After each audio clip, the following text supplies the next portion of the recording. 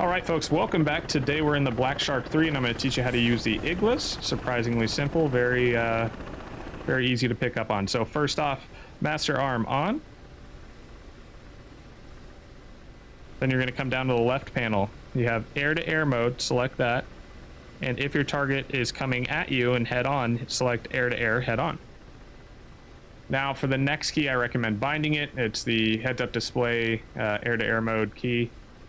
You select that and you'll see that your heads-up display switches, and now you have Igla 4. Now the missiles will not begin seeking their target yet.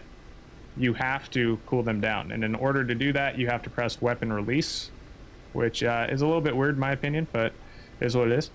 After pressing weapon release, that top prompt will go away, and about 5 seconds later you will begin a countdown of 55 seconds. You have 55 seconds now to fire this missile, otherwise it's dead. So you take your center pipper, place it over a target like a Chinook. Box 2. And let's see what we got. These are very susceptible to flares, as you will learn.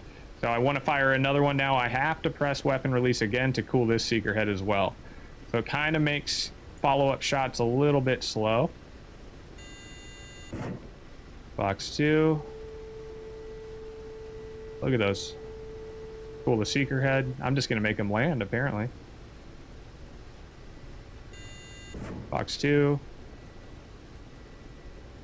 There we go. Splash. Now, it looks like he actually took quite a bit of damage on that one. Don't be surprised if you have issues where you splash a target and it is still flyable. Even Hueys. Good rule of thumb is, if it's worth shooting, shoot it twice. Hope this was helpful for you guys. If you have any questions, drop in the comments below. And don't forget to subscribe.